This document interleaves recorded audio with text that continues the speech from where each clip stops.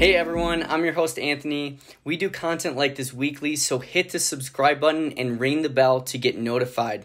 If you want more content like this, click the like button and please leave a comment. Thanks again for watching.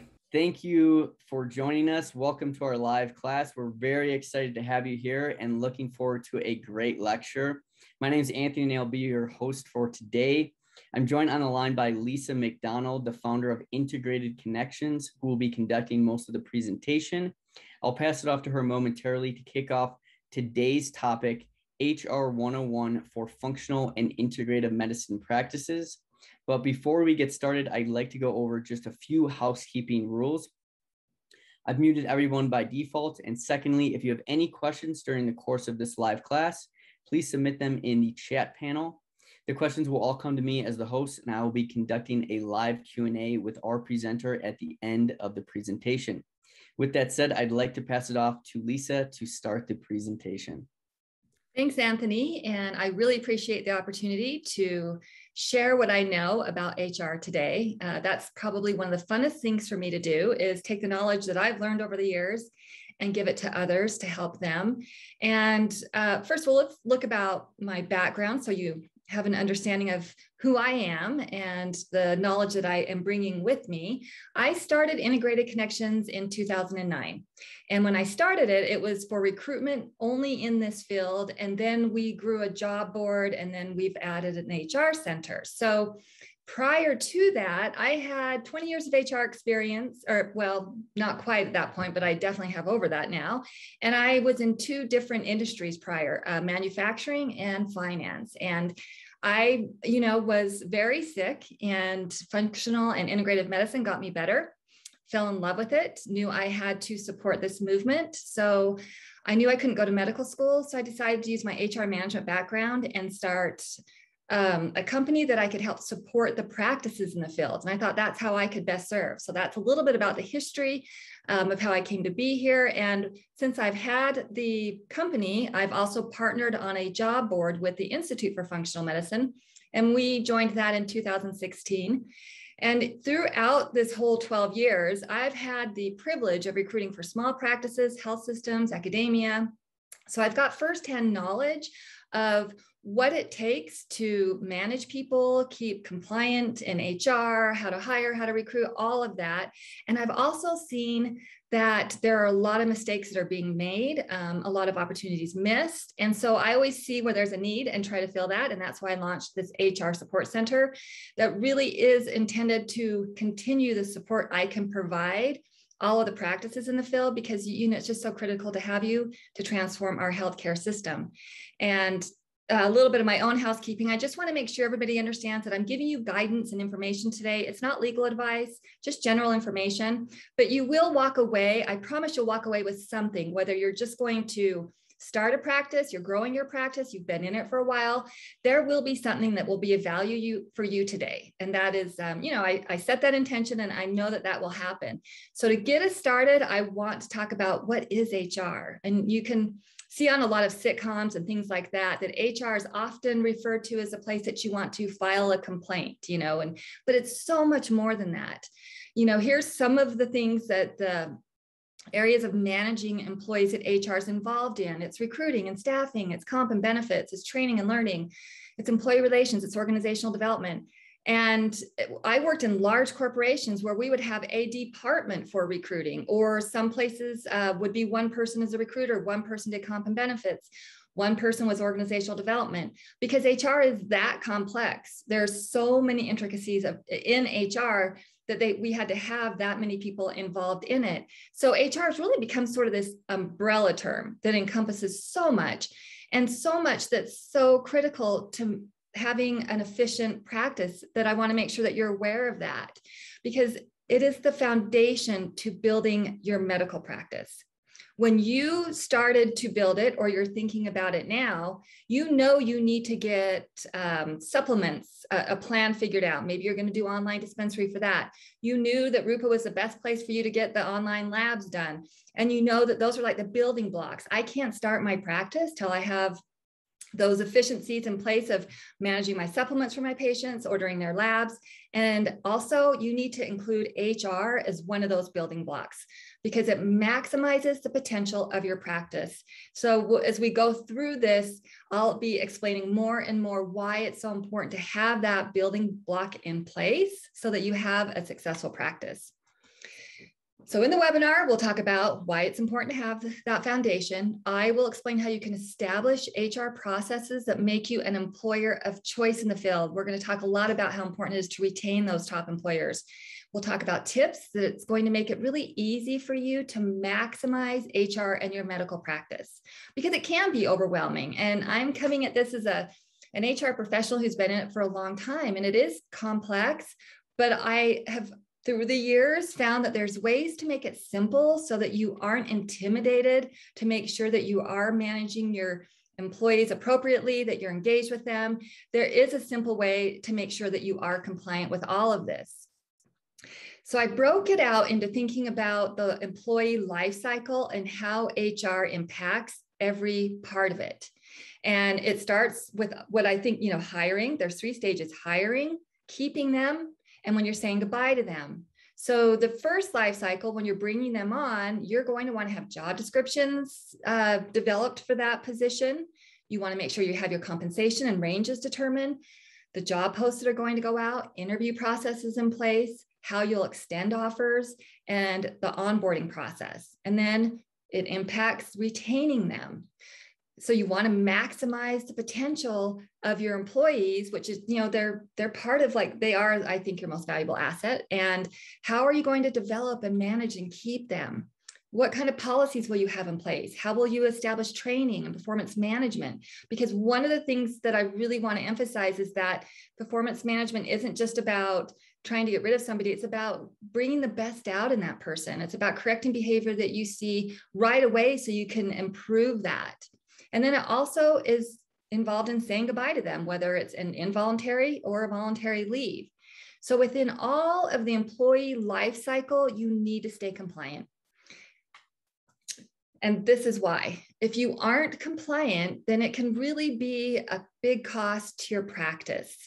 So this is just a few statistics I pulled to give you an idea of the impact that noncompliance can have.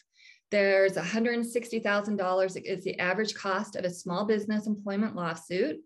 And that can take up to a year to resolve. And what I've seen in my career is it could take more than a year to resolve. Potential penalty for wage and hour violation under the FLSA is $10,000. The amount of violation of ADA is a $75,000 potential cost to an employer. And a potential fine for each violation of $1,000 when you violate the minimum wage or overtime pay requirements. And you might think that, well, how often does anybody file a complaint? I'm a small business. This isn't going to happen for me. So I wanted to pull something from 2018 to show you it does happen quite often, because in 2018, there were over 76,000 discrimination and harassment charges filed with the EEOC. And there was a $505 million cost in settlements to US companies that year. So it does happen, and it can be a significant cost in your practice. So you want to make sure that you're compliant. That's why one of the reasons HR is so important. It helps you stay compliant so that you never have to worry about some fine like this. So let's go back to that life cycle, and we'll start with the first thing in hiring, that first stage that we talked about. So if you're trying to maximize the potential of your practice, you need to put a lot of thought into who you're hiring and how you're hiring, because a single bad hire can cost you $50,000 in lost productivity. You think about the rehiring, the onboarding, and the training. And it's interesting because I just spoke with someone in a really large health system, and they said, no, it's way more than that. It's way more if we're replacing a physician. And so it's a difficult figure to really nail exactly what it costs. But I think that the $50,000 is just how I'm trying to express to you that it's a significant impact if you do not hire right. And even if you're talking about your front office person, if the time it would take into hiring the right person for that, training for them for that, your patients get used to that person, they get used to your patients. You're dealing with chronically ill people who are coming to a place to heal. And as a functional medicine patient, I can tell you how important it is every time I walked into my practice, into my healing place, and the people that were there. And if there's a lot of turnover, even that front office person is going to impact how we as a patient feel. And we come in wondering, oh, this person's not here anymore. Why? Or why is there so much turnover at that front desk? Why aren't they able to retain them? So start thinking from the very beginning of your hiring foundation, how you're going to do it right. And this is an example of our job board right there. And I see so many practices say, I've got a waiting list of 12 weeks, 6 months. I need to hire a clinician right now. I need to hire extra staff right now. And they just slap up a job posting, and they're not really ready to hire because they didn't lay that foundation first. And so I want to talk about some steps that you want to take in your hiring foundation. And I put determined compensation as the first thing to really start thinking about, which in years past, I actually had job description listed as first, but I have recently talked to several practice owners that were having conversations with me about their job posting, but they really didn't even understand the cost involved with hiring for that person. And so the first thing I would recommend that you do is, what can I afford? You can find salary information online in different places. Glassdoor can talk about, either medical practices, et cetera, or you go to Indeed or salary.com or PayScale.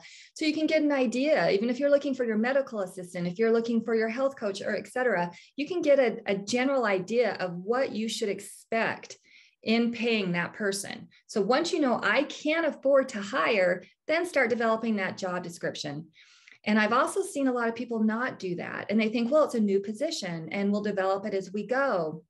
That is not what you want to do.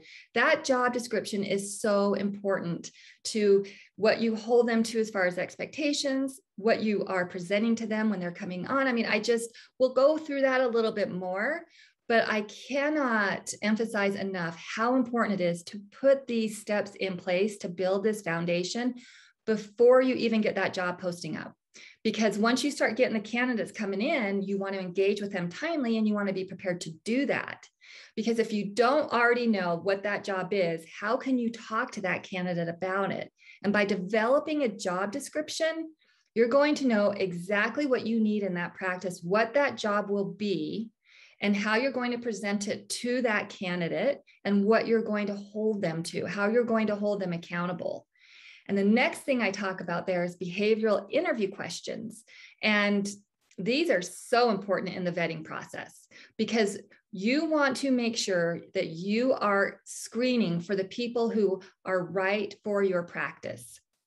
And behavioral interview questions are ones that try to dig and find out how a candidate performed in a previous situation, because past behavior is the best predictor of future performance. And so if you develop ones that say, tell me about a time when, or something like that, then you are going to see how they handled that patient interaction, how they were, an experience of when they were under duress, how they did that. I ask one a lot about how they solve tough clinical situations, medical detective type things. I want to see how they think through a complex medical issue, the steps that they take, the judgment that they used.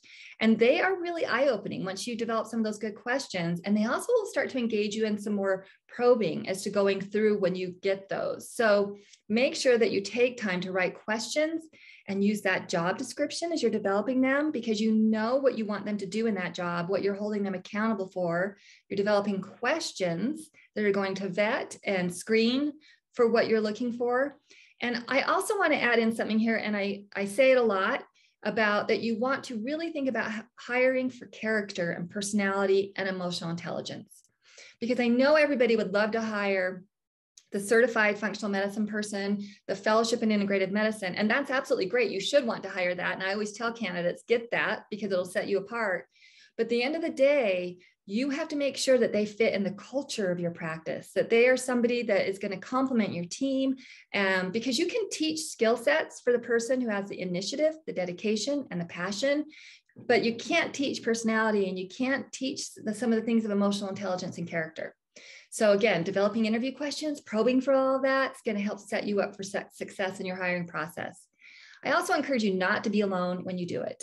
And anything to end with HR, I think having one other person is really helpful for a lot of reasons. For interviews, it's because you might miss something. Every person has a different perspective that they bring when they're an interviewer, and you want to hear what they captured from some comment or what they thought.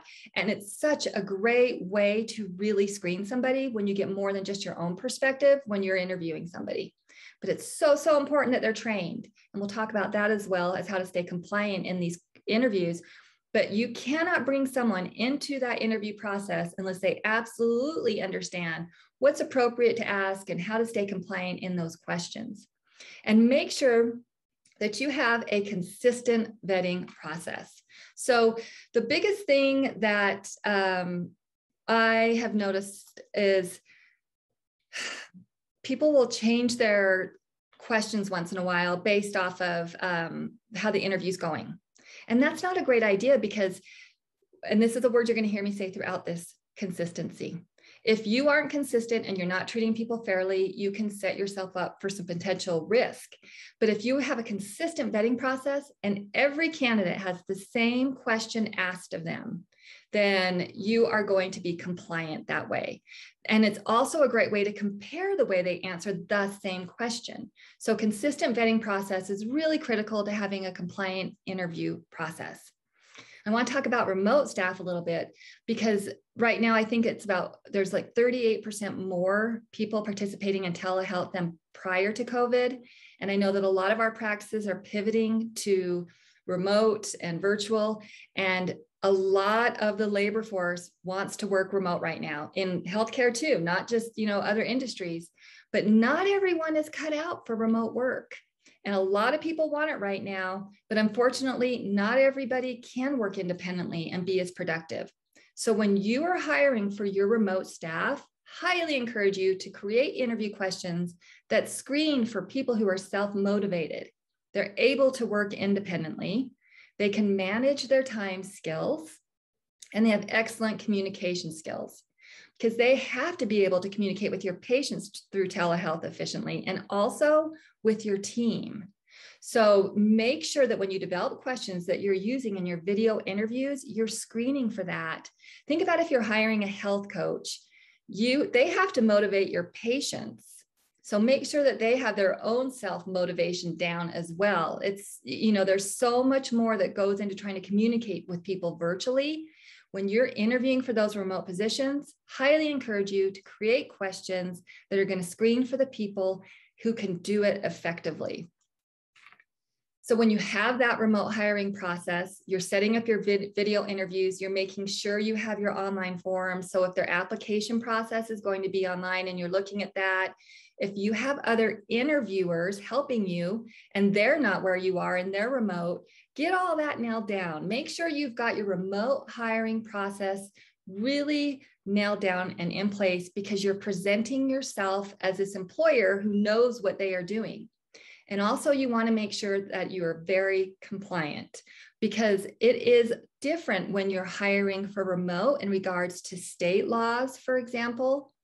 Let me give you an example on that. If you are hiring in California, but you're located in Colorado, then you're going to have to be aware of all the laws associated with California laws and how you're going to speak with them about taxes or things that are here's a better example. Let me do this one. Colorado, which is where I happen to be located.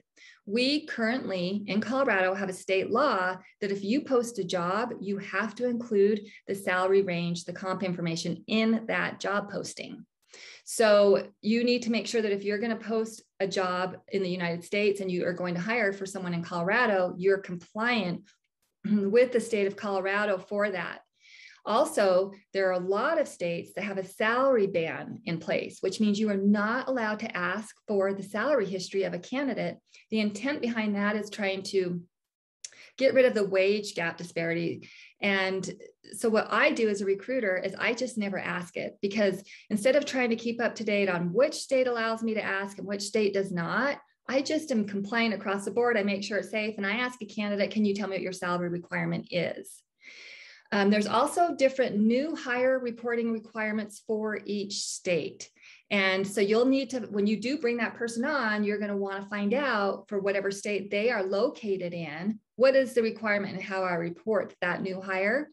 The other thing I want to talk about is I-9s. Just because they're remote, you still have to maintain them, and you want to be compliant with how you're doing that as well. And then also state and county taxes. And that can get kind of tricky too, because if some of the states have county tax as well. So there's a lot that goes into hiring for remote employees that I think sometimes people may forget. And the last thing is on salary. If I'm in Colorado and I'm hiring for a virtual position, but I'm interviewing a candidate in the Bay Area, then I need to be prepared to talk about how my range is appropriate for maybe the Colorado. Is it going to fit that, the demographics, et cetera, for the Bay Area? You just have to have that really well thought out, because when you're presenting to a candidate, they're watching everything that you do. They're looking at how you're handling every bit of that hiring process to see what kind of an employer you are. Are you organized? Are you efficient? Have you thought this all out? Is this a stable opportunity? Everything that happens at this point on is being judged, just like you're judging them through that whole interview process. Just a good reminder that they're judging you as well. And some simple tips to help you be compliant in that recruiting process. Make sure that you and your interviewers that are involved don't ask any questions that focus anything about age or disability, nothing about race, religion, sex, marital status, national origin. None of that has anything to do with their ability to do the job. Here's some examples of what not to ask. When do you intend to retire? Because that could refer to an age claim.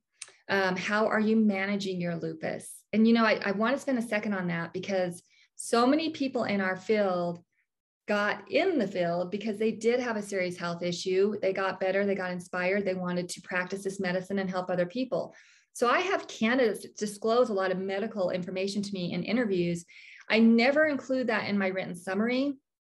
And I also will let them know that, you know, I appreciate that story, but I'm not going to present that to the employer, you know, because I consider that's a part of your medical history. Just going to express to them that you have a lot of passion for this. And so I refer back to why are they so passionate, how they showed it, right? That past behavior thing again. And I include in my summary things that if they start telling me about I always talk about education. Like, I am big about the education. If they're pursuing it, if they've got a certification, what they're doing there. Sometimes they may not have all that. They want to get it. They can't afford it, but these people are listening to podcasts. And a lot of people who've gotten themselves better have read books, podcasts, gone to conferences. So I focus on that. That's the information I want to present to my employer. Look at the initiative that they took to learn functional medicine. They truly want to do this. They listen to, you know, I could list all the podcasts we're familiar with, and they've read these books, and then they've even attended these conferences, but I don't mention anything about their medical issue. Don't ask them if they're starting to plan a family. In my long ago days, I was actually, as an HR person, was asked that question, and it was quite shocking for me. Of course, you don't want to ask what country they're from, their national origin or anything. It doesn't matter. And what is your salary history? And you may be in a state right now that says, hey, Lisa, I just checked and we don't have the salary band in our state yet.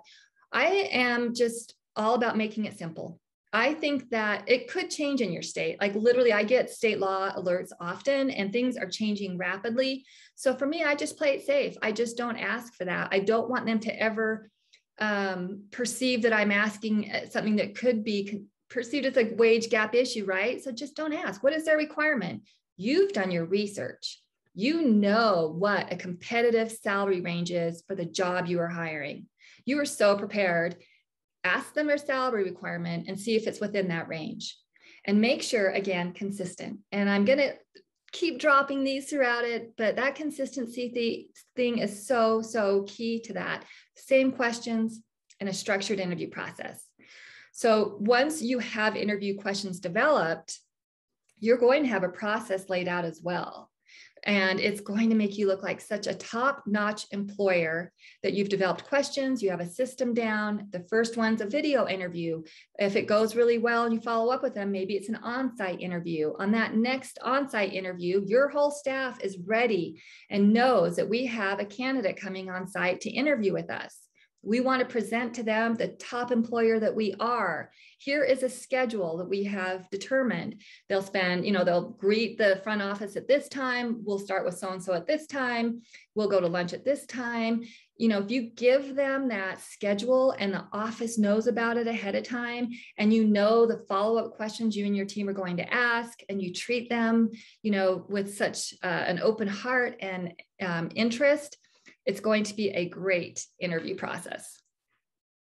Here's a simple tip so that you don't get overwhelmed. And I don't want anyone to leave this being scared to start their own practice, because you shouldn't be. There's tons of support out there to help you through it. And a simple thing is, if it isn't related to the job, just don't ask it. So when you train your support person who's going to, maybe your practice manager and yourself, if it isn't related to the job, don't ask it. It's such a simple thing to keep in mind, and it really will help you be compliant in all your interviews. So you've done this great interview process. You've found this incredible candidate. You can't wait to hire them. And now you're ready to offer them the job. This is so important that you think about how you're going to make that job offer, because you're welcoming them to your team. It's like another family. You want it to be formal. You want it to be with a lot of enthusiasm. It has to show them that, hey, you might be leaving this other job. Like, what if you're trying to recruit somebody from a really large organization into your new practice? A lot of people are scared to make that jump. They might not think it's secure. They might feel like, oh, I don't know if this is, I don't know if that's the right move for me right now. Well, let them know that, hey, look, I am a really organized employer. I've taken you through this really strong interview process, and now I'm ready to make you an offer. And it is going to be a formal offer with an offer letter that clearly states all the terms of employment, so that if there's any kind of negotiating to take place and you're going back and forth, you have it in that letter, and that they can bring it. It's a legal document, but they feel like it's so professional, that this is a really organized process. And you know what? I actually want to talk about the salary, and you can communicate because you have a legal document to look at to do so. You can put in there all the things that are required of them, so there's never a question about it. That offer letter is so important to have. And I also have a couple other things to mention, and that is an NDA and a non-compete. And I think it's important to our field to have those, because a lot of people might have certain protocols that they feel like are, privy to just their practice, something they've developed personally, and they may not want to share, and they want to protect that. And also non-competes. And I've seen some deals fall through on non-competes. And that's why I wanted to mention that. Think about where you are. If you're in a rural area, then a wider radius of a non-compete of 25 miles or something may make sense. But if you're in a big city, that wouldn't make sense. And it can really push people off.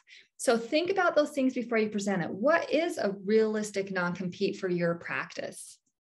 And when you bring them on, you're going to have a wonderful process for doing that. You're going to have all their new hire paperwork in order. If it's a remote employee, it'll be digital. I mean, we're digitizing everything now. Everything is available in the world to hire remotely. Make sure you got that in place.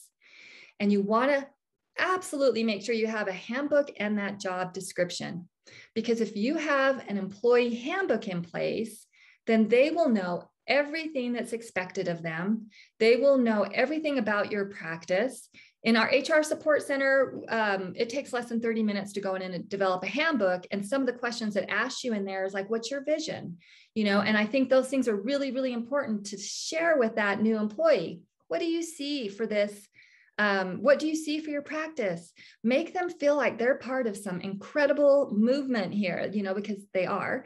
And that, what is your vision? What are you trying to do with your practice in your area? How are you, you're healing people. How are you doing that? You're transforming lives, and you're including that in there, and it's in your handbook. You also have in the handbook other expectations you want to hold them accountable to. If you have any kind of a policy, well, you absolutely should have a policy about if they, how much they miss work, if they're showing up late to work, things like that. And the job description for our field, I think, it's important for every job, but so for ours, so much so, because it's always evolving. And if you're a small practice, you're always changing. And so the description doesn't have to have every minute detail of every single thing that they do. In fact, our template has a paragraph about that this can change and it's not all inclusive, et cetera. But it's a description you're going to revisit. because you want to come back as the job evolves, especially if you're a new practice. Sometimes they're wearing more hats than usual, and they're learning different things. And you might need to come back and say, hey, we've added these other responsibilities. I'm going to update your job description, and they're going to sign that. And then when they're onboarding, you've probably already seen the stat below, about 69% of employees who undergo effective onboarding are more likely to stay with an employer for at least 3 years. So important to see that, because I have talked to so many candidates who on the first day showed up and they really didn't have a physical space ready for them. They didn't have a schedule for them. They didn't have a mentor, and they had called and said, I think I may have made a mistake. You certainly don't want that to happen. You've put a lot of time and effort into hiring someone that you want to be a part of your team. So that first day, they should have an orientation schedule. They should know exactly what they're going to be doing that day, because it's pretty scary being a new employee, and you want to make them the least scared as possible. And I always think about this too. You will be a topic of conversation at the dinner table, right? As their employer, as their manager, whatever that is. What kind of impact do you want to have on them? When they're at your practice, that impact influences how they treat your patients. And when they go home, it influences how they treat their family. So from the day one, onboard them and make them feel like this is the greatest job you're going to have. We are so excited to have you. Here's where you're going to start the day. Here's who your mentor is. Here's a schedule we're going to outline for you to make sure that you feel like you have things going. So that is now step 2 of our life cycle. We got to keep them. You got them. You've put a lot into hiring them, vetting them, getting them all situated to start and jumpstart a great career. Now we have to keep them. And one of those things is performance management. And that is growing and reviewing that job description regularly as they grow. So make sure that there is something in the handbook about when you will offer performance reviews, and you should absolutely be doing them. If you have one employee, you should still be doing a performance review. You are responsible for that employee's development, for holding them accountable to what you expect of them and letting them know the expectations and if they're meeting those expectations. So make sure that you sit down at the time of the performance review and say, hey, let's look at your job description. Wow, your job has really evolved since you started here and the practice has grown. Let's put some of that in there, and et cetera, et cetera. And if there is a performance issue, you got to address it timely, because if you don't, it's obviously going to escalate and it could get out of control. When if you did it early on, you have an opportunity to correct behavior and an opportunity to help somebody develop and an opportunity to retain a valuable employee. So I know that it gets super busy. I know, all of us do, but I think when you're in patient care, even more so. But it's so critical to take out that time. If you see an issue, address it right then and make sure that you document any time that you do. So another thing I want to talk about is investing in learning and development, because 94% of employees said that they would stay with their employer longer if the employer had invested in their education. Think about that with a general statistic from across all industries. What do you think it would be for our field? Because learning is so, so important. So I know some of you might just be getting off the ground and you can't afford to cover CME for them, but you can still do lunch and learns. I bet there are some of the lab companies that would love to come in and talk to your people and present information to them. You could even rotate within the staff and say, hey, what if you take this topic and come and talk to us, and I'll bring lunch in and we'll learn about that. There are so many ways that you can continue the growth in education with not necessarily spending the money. So think about that. That is a great way to retain your employees, especially in our field. And I want to make sure that you recognize them. That I think all of us want to be appreciated, and the employee, it's so critical to do that. Think of ways that you're going to do it. Doesn't always have to be monetary. And then collaboration. In that piece, that is one of the things I hear most in our field is from clinicians who say, I don't want to be on an island of one anymore. You're dealing with complex medical issues. You are, we're in a movement that isn't widely accepted, and we want support. We need each other, and your team needs to be able to collaborate together. So make sure that you have thought that out. How am I going to have a spirit of collaboration where they support each other, they lean on each other, that they know that they aren't on an island of one? And I should mention that there's a little job description template that we have in our center, because I think when I say all these things that are so familiar to me, it probably could be overwhelming to you. So when you have to develop a handbook, you have to develop a job description, you don't have to start from scratch. You know, we've got building blocks out there that can just launch you into doing it and making it super easy. Now I'm going to go back to managing the virtual employees, because that is so common right now. You have to put more thought into how you're going to create that collaborative environment for them virtually. So think about, when were we going to have our virtual team meetings? What platforms am I going to use for those? Are you going to use Zoom or Google? You know, have all that thought out, have those systems in place. Make sure your new employees have those loaded into their computers and say, hey, we use Zoom, or here's when our meetings are. Make sure that you are leading by example through all of it. So you've got to be familiar with all of the systems. You've got to be able to speak to that. You know, another thing I just thought of is internal messaging. I know Slack is often used. How are you going to communicate easily internally with your employees? Think through those things. And the other thing that lead by example, I know for me, I have a hard time shutting it off, but I also own my company and I consider it my third child. I have 2 kids and my company. And so I have a tendency sometimes to work hours that I would never expect of my employees. And I noticed that one of them, I would be emailing on a weekend or something, and she responded. And I'm like, oh, no. That is not an expectation I have of you, because I want them to have a break. I want them to recharge. I don't want them to ever think that they need to follow sometimes the example that I don't love the hours that I work, but the reality is when you start your own business, it's kind of a part of it. And it's my third kid. So I do.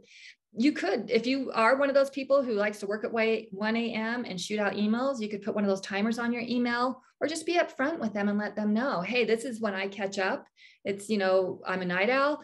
Don't you worry if you get a 1 a.m. email from me. That's what I do to stay on top of everything, because in the handbook or in the offer letter, you've already got their hours and their expectations nailed down.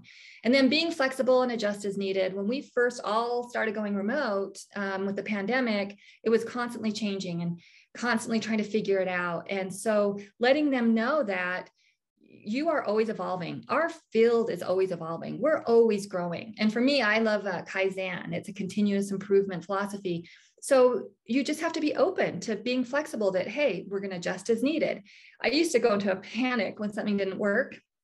And then I live a much happier life now, because I'm like, oh, okay, I know a better way now. I'm evolving, I'm growing, I'm doing it better. Here's some of the tips for managing those virtual employees. Make sure you've got the ground rules and expectations in your employee handbook.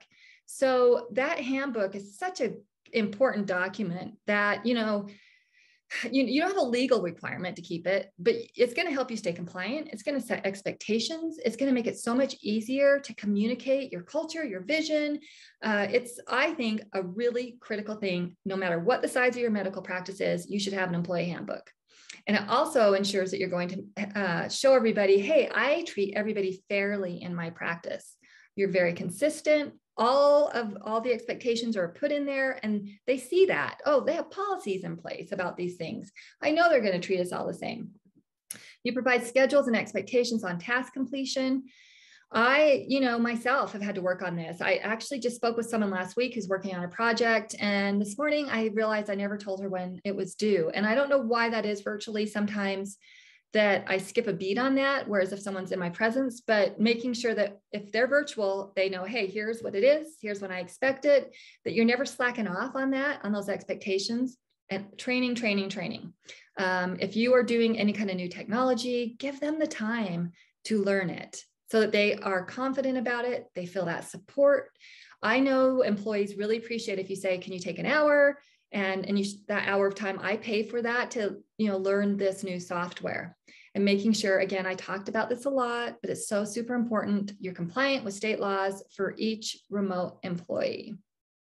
And this is just to kind of wrap up simple to say, hey, it's easy to keep your workplace compliant because you're going to organize all of your paperwork, especially your new hire paperwork. There is that's one thing I definitely want to add is when you organize your new hire paperwork and you have things like an I-9 that has some personal information on it, it needs to be separate from the file that would have their application or their resume and things like that. So when you organize new hire paperwork, make sure that the files are kept appropriately like that. I'm trying to think of anything, they'll have a W-4 that would be kept in its right personnel file as well. And this is the displayed required posters tip I have for you. And this is something that I just learned too. When we have the like the labor law posters, the requirements that you have to have posted in your workplace, that was usually easy when we were all coming together in the same place. But now so many of us are virtual. People may wonder, well, how do I make sure that they are getting those required workplace posters? So I actually went digging for this myself because I thought, well, if you can email it, is that going to satisfy the requirement? And it necessarily does not, I found out. I also wondered what they had recommended at one point is if you're a large employer, you can house it somewhere on your website where your employees go to for information. I'm not that large of an employer that I have that. So I actually called one of our certified HR professionals and I said, hey, what do I do for my remote employees to make sure I'm compliant on the workplace poster? And their recommendation was to actually, you can email it, but to send a physical poster to them and mail it and say, you can keep this in your workplace, wherever it's best for you. So then you're satisfied that requirement. And I mean, this just shows you like how HR has been changing along the world with us, right? Like we used to be able to put that poster up in our practice, but now we've got to make sure our remote employee actually has one in their home office and making sure that you have that handbook. And in the handbook, talking about a process for complaints. So if an employee isn't happy, you need to let them know, hey, we have a process for you to let us know that. Because if they keep it inside, that's never going to be good. It's not just that it's a risk for you, but you want people to have a process to share when things aren't right. And you also want to make sure that you have harassment training provided for if you have especially several employees. And because it isn't just within the workplace sometimes that people are made uncomfortable when they're working for you.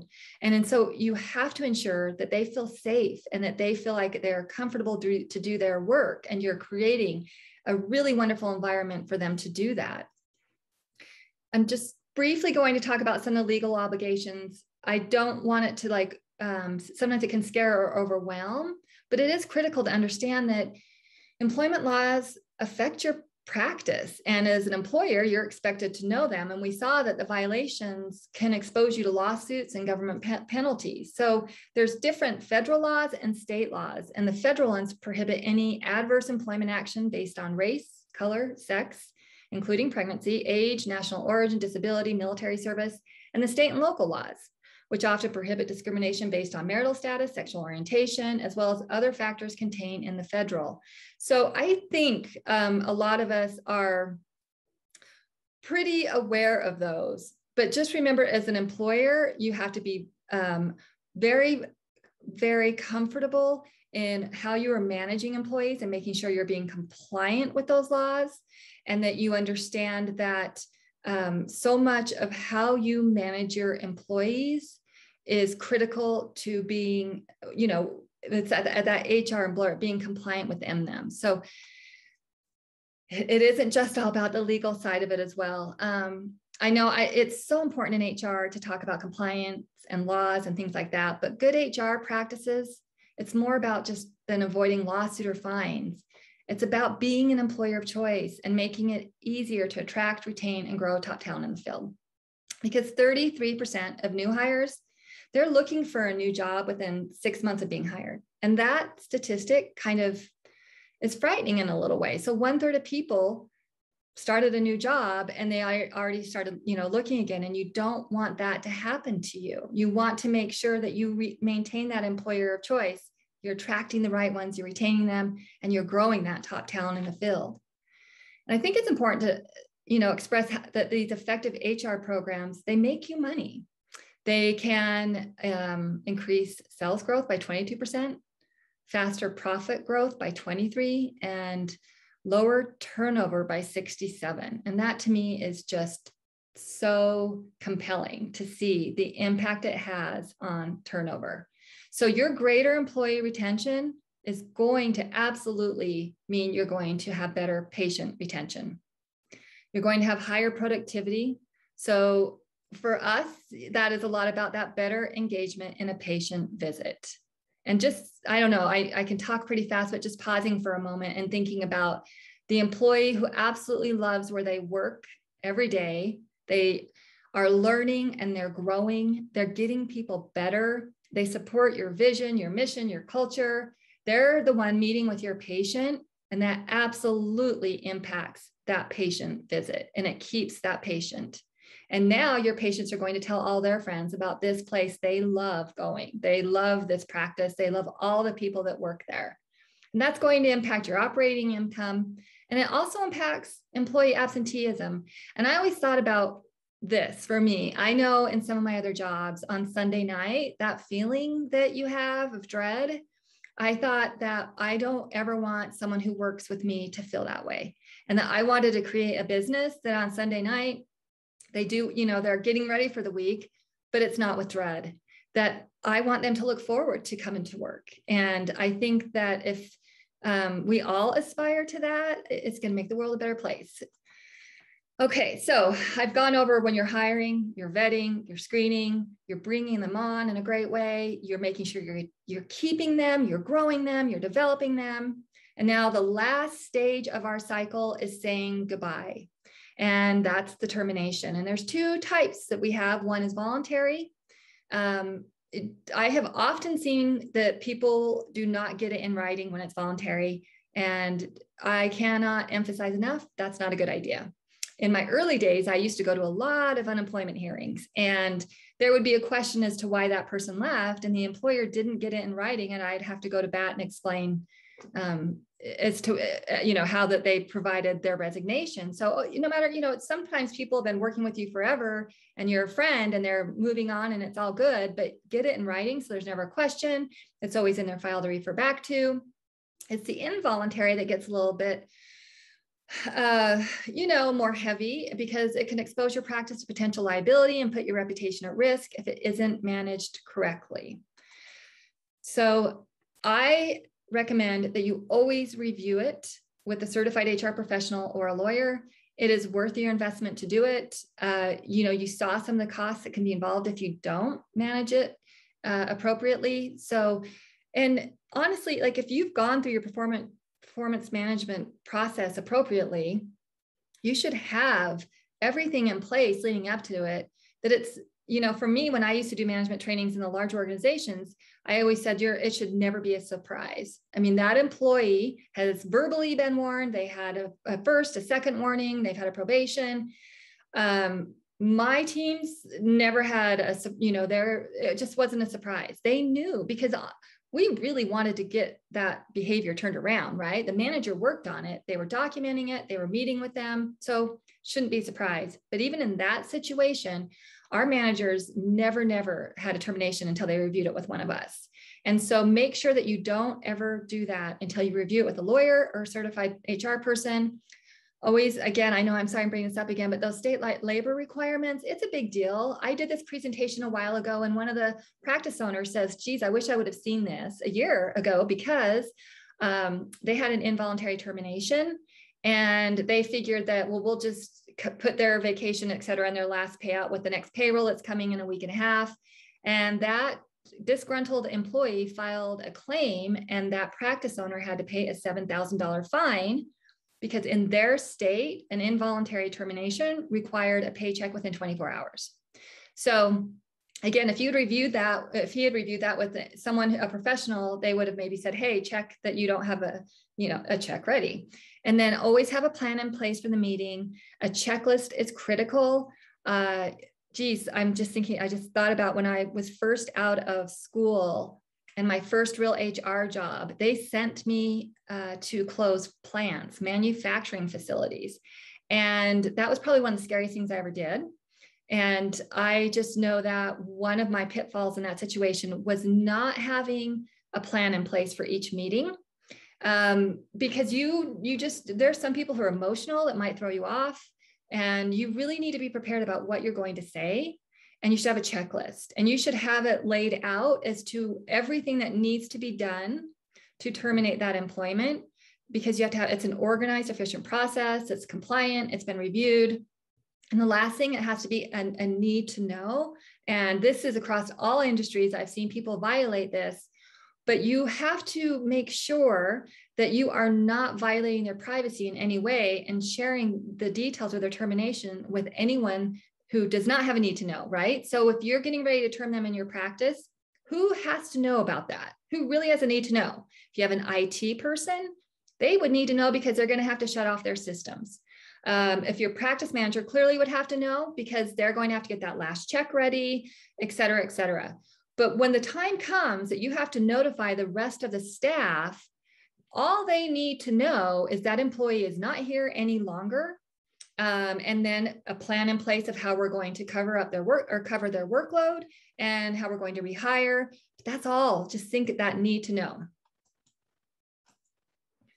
And these are all the things I want to go back to about becoming that employer of choice, to make sure that when you do have to hire again, you're attracting those right people by hiring right for the skills that they have and the culture fit, setting those clear expectations. People need to know why. People want to know why. And I think that is one of the things I've seen over the last 20 plus years is a pitfall for a lot of employers is they forget just to communicate with their staff. Because when you let them know, oh, this is why we're hiring somebody else. We have more patients, or we need more efficiencies, or this is why we're switching to Rupa because it's way more efficient to put all of our labs in one place, et cetera. Always letting them in the know and giving the why and saying, hey, we're going to expect you to be able to use this new platform, but we're going to give you training on it. But we want to know that you're going to have, we want you to know, we expect you to know this training by when. And that we have a mentor in place and being consistent. I know I sound like a broken record a little bit, but this is really important that you leave this with those kind of words that I keep saying all the time and knowing, oh, I know I can do this. I know that I can set clear expectations. I'm going to have the processes in place. I will absolutely make sure I'm always training and mentoring. I will treat everybody fairly. I know how important that is. I'm going to document the performance, update the job description, and I'm going to reward them. And this is a really important thing to remember about reward. It's not always monetarily, especially today. If we look at what's happening with our labor market, and I don't know if you've seen some of the people refusing to go back into the office, that they don't want to work on site, et cetera, et cetera. You need to think about, like, what is that employee's why? You know, what is it that they really, what's the reward for them? What is, sometimes if I might be in the right salary range, but maybe what they really want is 2 days of telehealth. You know, what is going to work best for them? I've seen so many creative things where someone wanted to come in 1 hour later because it was really important to them to drop their kids off at school. And that was such a huge bonus for that employee. It just made them feel even more committed to the practice, that they were willing to let them do that and adjust schedules of others to do, to allow that to happen. So when somebody does something really great, when you're small, you may not be able to always reward in a monetarily way. What are other ways that you can reward them? Think creatively and out of the box, find out what their why is and go at it from that angle. Because once you start building this reputation as a top employer, it gets out there. And I can tell you, because I've been doing this for so long, that it absolutely will reflect like wildfire when you're a top employer. But on the flip side of that, if you don't have a great reputation, it can make it really hard for you to recruit. When we present an opportunity to a candidate, what's one of the first things that they're going to do is they're going to Google that practice, and they're going to look at the website, and they're going to look at the people on it, and they're going to look at the Google reviews from your patients. And they might even go to Glassdoor if you're on there and look at reviews from former employees. It's a really, really important thing to think about your online presence out there, because it can impact your ability to recruit top talent. And also, one thing I've seen often from some of my interviews is that disgruntled staff can talk about you at conferences, I'm sorry. This actually kind of surprised me a little bit, because we were having a tough time recruiting for something. And when I finally started to connect with some of the candidates and dig into the why, because I couldn't quite understand it, it's because they were at a table and it kind of, they heard something and it spread. So kind of going to the top of that slide, you want to be a top employer. You want to maintain that great reputation because we are a small field still, and everyone is very connected, and it will spread if you're not, and it can make it really hard for you to recruit if there are, some things out there saying that you weren't a top employer for a certain person. And this I want to talk about is that HR is needed more than ever because diversity and inclusion have become more important, as we have all seen. Understanding COVID in the workplace and outstanding employees are truly a rare gem. We want to retain them. We've seen the cost of turnover. You know how hard it is to train people, and take it one step further, training people in our field. Wow, like it's even so much more complex. Think about in medicine, people have to know certain things, and then they have to know the systems in place for that practice, but you bring them into yours, and now they have to understand all the labs that are involved, the different chronic illnesses and how you address them, the paperwork involved with getting a history and a timeline on them. There's so much more training, really, really important to make sure that you retain those ones who you've put that training into. And here's my final words of wisdom. And again, I promise I try to make it always simple. If you didn't write it down, it didn't happen. That is such a key thing. And my first job out, the head of HR took me aside and he said, hey, let me give you a few tips. And this is one of the ones that he gave me that I never, ever forgot. And it's so true. If you didn't write it down, it didn't happen. If you ever get challenged on a situation and you were brought in for, even an unemployment claim or anything else, if it wasn't in writing, it's he said, she said, and you don't want to be in that boat. And you want to make sure that you always set expectations, you're consistent and fair, and that you do it with heart. Because this is, why I love it so much. I really, really, really believe HR is the heart of your practice. Your team should feel safe, heard, and appreciated. And when they feel like that, and they're bringing that energy every day to your practice, your staff, well, they directly impact your patients and retaining your patients and attracting your patients. So I know that you are a business owner and you absolutely have to understand how to maximize your efficiencies and processes. You have to stay compliant. You certainly don't want to be in any kind of illegal landmine situation. But at the end of the day, we're all in this because we want to help people. And it really is all about that heart piece of it. And this HR, it's the heart of your practice. So where can you go for HR questions? Clearly, I'm going to tell you that you should go to Integrated Connections because we have this super great HR support center. Here it is laid out in these categories where we have all the HR forms I talked about, the job description, handbook, making sure you know of changes that happen in the law.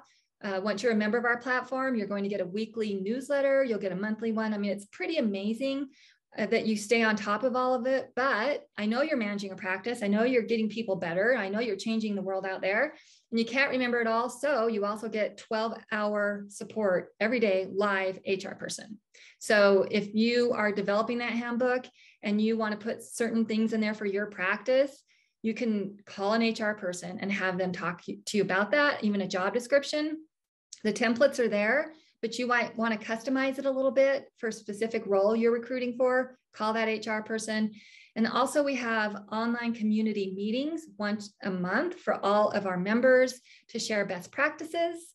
And because I think it's just so important because we're such a unique niche in this medical space. And I think it's super helpful if we come together once a month and we can kind of talk about our pain points as well as share those best practices. All these areas, there's certified HR pros that are online waiting for you, skilled in this that can help. And there is how you can find us. There's our website. There's all the information about our HR support center there. We also have a job posting platform. And let's see, my little plug about that. We have an email that goes out, 2 emails that go out every month. And one of them is just a jobs announcement to 7,000 subscribers. Our job board has incredible SEO. It's found by anybody looking for a job in the field. And it is a partnership program with the Institute for Functional Medicine. And we also have recruitment services. So if you want to sign up for our bi-monthly newsletters, you can do that on our website and we'll send you updates on all that information. And there you go. That I apologize for running long on it, but I'll see now maybe if Anthony has any questions for me. Thank you so much, Lisa. That was a great presentation. You are fine on time. You gave some really good information today on the intricacies of human resources that I think can often be overlooked. So we have some time now for our Q&A and received a few questions. So let's start with the first question here. And that is, can I require employees to give notice? They said that there are only 3 people in my practice. If someone quits without me giving time to hire and train, my practice would be severely impacted. So can they require employees to give notice? Well, that's a good question. And no, you cannot require them to give notice. And I know that might feel a little bit frustrating because in the handbook and an offer letter, you'll talk about at will. Every state, most everyone will say at will, and when they hire somebody, that either person can terminate at will, but you can't require that they give notice. But if you put something in your handbook about how that you would ask that they would provide 2-week notice, et cetera, I mean, that is something you could certainly do. And something else that just popped in my head is that, again, that consistent thing, because I have seen some people say that in order to get a good reference from us, you will need to provide this amount of notice, et cetera, et cetera. Just make sure that when you do that, you are consistent in that with every employee who terminates, that you are providing them with that same information as well. So you cannot require that they give you notice, but you certainly can ask of it. You could certainly put it in your handbook that you ask that, hey, to leave in good standing, we ask that you provide this a certain amount of notice. And then I'd also put in there that for professional references that we ask that they, I would ask for a waiver that you can receive those, that somebody signs for that, so that you're protected and you're being consistent in how you address it with everybody. Great question. Amazing. Thank you so much for that answer, Lisa. Next one is, we want to hire a new clinician, but as a contractor, since it's just 2 days per week, are we able to do this? HR is such a gray area because there's a lot you have to think about before you hire a contractor. And you have to make sure that you are being compliant with not only, there's the Department of Labor and IRS you've got to be compliant with, and whether they're a contractor or an employee. And so there are tests that you can take and you write down if they are doing a job that other people are doing there, et cetera, et cetera. It is so complicated. This is one thing I actually see a lot of practices do that they maybe not want to do, and that's hiring clinicians that are contractors, because that can be questionable. If they are doing the work that you do yourself, that can be questioned. And I get it. They're only there 2 days a week. But if it's a service that you provide, you may need to still be paying them as an employee.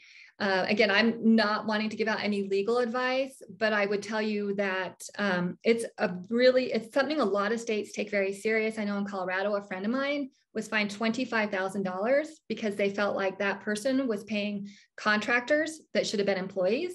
And I'll be honest with you, I was shocked because I would have deemed them as contractors as well. So it's something that you'll want to check. You can do the due diligence yourself by showing you did the work to check off. Are they doing the work that, let's say, for example, you hire someone to do a website, contractor, right? You don't do websites, you're a clinician. So that's not going to be a violation. If you hire someone to do your marketing, that's not what you do, right? You're treating patients. So that's not so much in question. But once you bring somebody on and does the job that you're doing, it's something you're going to want to review with someone. Perfect. Thank you. I think piggybacking a little bit off of that question is, you had touched on the salary ban a few different times. Are the state laws applicable to both contracted practitioners, 1099, as well as W-9 salaried employees? Are they about the same? Oh, wow. That's a fantastic question. And that one I probably, especially whenever it comes to any kind of a state law, I won't ever give a definitive answer across the board. But I think that if you are posting a job, it's for an employee typically, right? So that is where you absolutely should look at if you need to post that salary range. And in fact, I just saw in June, I think it's Connecticut changed their stance on it, and they're now saying you have to disclose salary ranges. So this is changing so often. As far as the contractors, I can't speak with confidence to that one because it isn't an employee and it's not, normally that's something I would definitely check with an HR certified professional who's in the state that could answer that one. Amazing. Thank you for that, Lisa. And one last one here. We have good reason to suspect employees are taking supplements without purchasing them, even though we give them a discount in our practice. What can we do about this? Oh, that's a great one. A really good one. So first of all, the first thing that pops in my head is consistency. If you feel like, we're going to address this right now, and it's been going on for a while, then you need to think about, well, why haven't we not addressed it in the past? And why have we decided to do it right now? And who we're going to pick to do that? And so if you single one person out and they know that their peers have been doing it, they're going to question, why did you single me out? So I'm going to back up on the handbook. You should have some policy in place that states in your handbook, we provide a discount to our employees of X% on our supplements. And you should have a process in place of how they get those. And it's not that they just take it themselves and they, the front office knows, or the front office should be getting the supplement. So there's not a question about that. And then it's all about setting that expectation, right? There's a process in place, it's in your handbook, and it's not a concern. So if you're really upset and you think that somebody took a case of them and it's egregious enough that we want to proceed with it, then you have to do an investigation. And you have to make sure that you have proof. Was there a video of it? You are going to get challenged if that staff member knows of anybody else that did it. And they're like, whoa, Susie did that 2 months ago, but you're not addressing that. So it's, again, consistency, expectations. So if it were me, I would come out in the next staff meeting and say, hey, you know what? We think we need to manage this better. Want to make sure it's clear that you all get this discount. And when you are getting supplements, it has to go through the front office. She'll check them out for you. We've updated our handbook and have you sign here that you're aware of this policy and that's how we're going to do it going forward. That way it sets you up so that and it's really, I don't know that you want to handle it like a retail outlet situation, right? And retail is going to be handled a little bit different, but like, what's the culture of your organization and how you want to handle that? Because I hear it happens a lot because people don't have processes in place to make sure it doesn't. Thank you so much for that, Lisa. What a great question and answer session. And we are running out of time here. So thank you everyone for attending the live class today. Big shout out to Lisa McDonald and Integrated Connections. You did an amazing job and we all hope to see you on the next live class.